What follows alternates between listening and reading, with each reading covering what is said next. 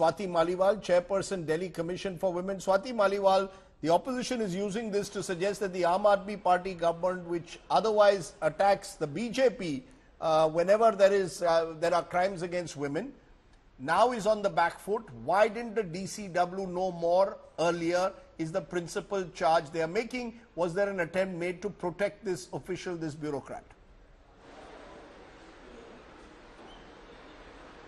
So firstly and first and foremost, I just want to ask that why is it that your channel has been spreading this false lies right since morning that this particular officer was a part of the Delhi Commission for Women? On your esteemed channel, this message is being circulated again and again that he was a team member. How is he a team member of the Delhi Commission for Women? Was he a deputy director in the Women's and Child Development Department? Child Development Ministry.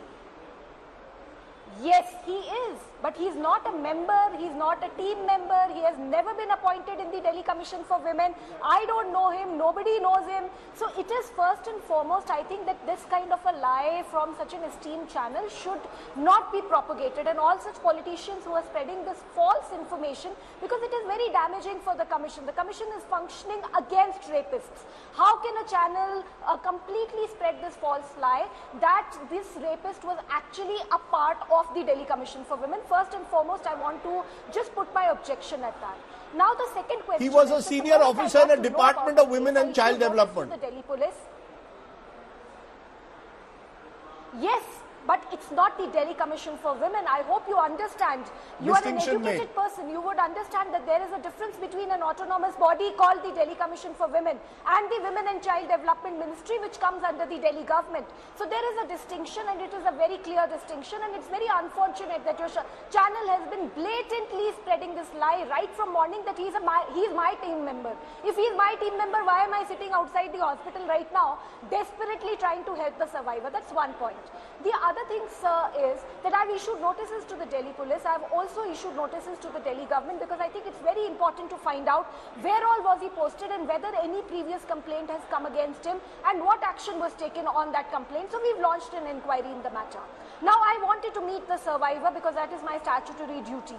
When I came here in the hospital at 11 a.m., since then till now I have not been allowed to meet the survivor by the Delhi Police. So I fail to understand that in a case, an FIR gets registered, the Delhi Police does not make any arrests for 8 days, and after that, when the Delhi Commission for Women gets to know about the case and wants to meet the survivor, is not allowing me to meet the survivor. So it raises a lot of apprehensions in my mind that what is it that the Delhi Police is trying to hide? Why can't the Delhi Commission for Women chairperson meet the survivor and do her statutory role?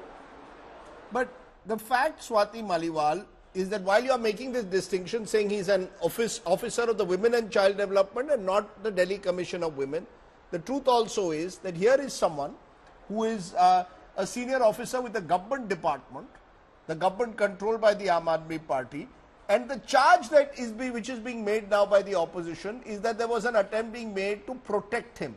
Have you seen any evidence that there was an attempt being made to protect this officer, that the Delhi police or indeed government officials in some way were trying to protect him at any time? So there are two things. First, that there are these politicians from the ruling party who are going on saying that he was in my office, he was my team member, and I completely object to it. I have nothing to do with him. And the Delhi Commission for Women is very much an autonomous body which is not ruled, and it is not comes under any department or any government. That is one and first and foremost. The other thing is, I want to meet the survivor exactly for this, because I want to understand why is it that the Delhi police did not make arrests in a case in which a FIR under POCSO section has been registered for so many days. Was there any pressure on the survivor? Is there any pressure on the survivor? Because if something like that is, my role is to strengthen her voice. That is exactly what I'm trying to do. It is very easy for me. I came in the morning, the Delhi police told me, just go away. I could have gone back, but I've been sitting here for the past 9 hours just wanting to meet the survivor, because I think that she has made very, very serious allegations against somebody very powerful. This man has clout, clearly, because the Delhi police failed to arrest him for so many days. Now, who is protecting this particular person?